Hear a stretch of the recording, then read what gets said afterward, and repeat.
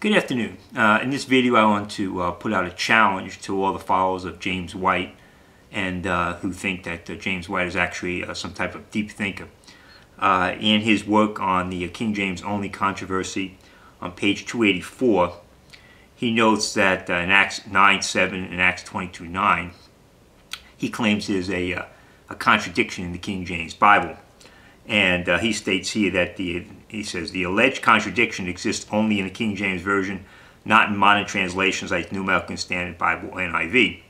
Luke the physician did not contradict himself as he differentiated the Greek terms used to record Paul's story in Acts 9 and 22. The AV translation, though, does not distinguish between the different uses of the terms, leading to the alleged contradiction. Unfortunately, this kind of ambiguity is a common problem in the King James Version. Now the King James reads, "And the men which journeyed with him stood speechless, hearing a voice, but seeing no man." Acts 22:9. And they that were with me saw indeed the light and were afraid, but they heard not the voice of him that spake to me. Now, in case anybody doesn't know, a contradiction is to assert the contrary or opposite of, deny directly and categorically. So the challenge to those people who think that James White is some type of deep thinker, here he is saying that there's some alleged contradiction in the King James Bible, Acts 9:7, Acts 22:9. Show me the contradiction between somebody saying they heard a voice but not the voice. There is no contradiction. This is a indication of what a shallow thinker James White is. Well, he can't even tell what a contradiction is. The fact is that the reading doesn't line up to how he thinks the reading should read. But the fact of the matter is that the people in 9:7 who were Paul heard a voice. What they didn't hear is the voice. No contradiction there.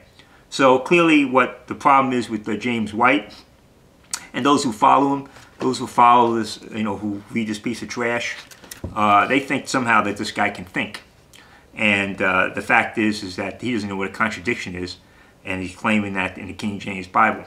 So this is the challenge to those who think that James White is some deep thinker and we're supposed to. He knows all these logical terms, circular reasoning, and things like that.